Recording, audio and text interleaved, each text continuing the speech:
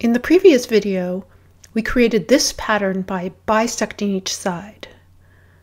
But what if we, say, trisect each side? We can get a very similar pattern.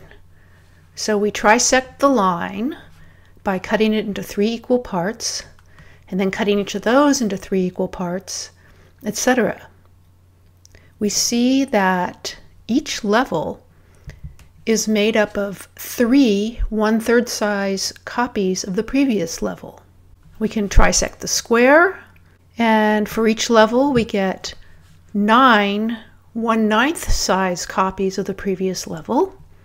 And we can trisect the cube, that is by cutting each side into 3 equal parts, and for the cube each level is made up of 27 1/27th size copies of the previous level.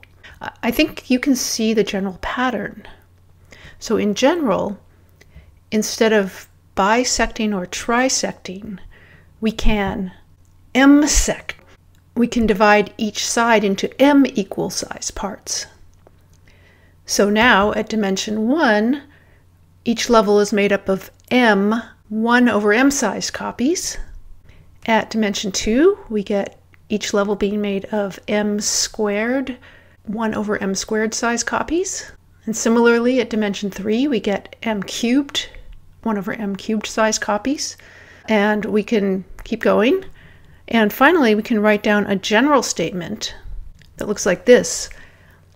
For dimension d, each level is made up of m raised to the d power number of 1/m raised to the d power sized copies of the previous level. That's our definition of dimension. That's a perfectly good definition of dimension. Okay, well, I hope this isn't getting too abstract for you. But now we can use all this to create a mathematical definition of dimension. But one warning, the next part contains a little bit of math. In particular, it contains some logarithms. So if you're not as comfortable with logarithms as maybe you once were, or if you want some review, you can watch the next video, which is a short review of logarithms.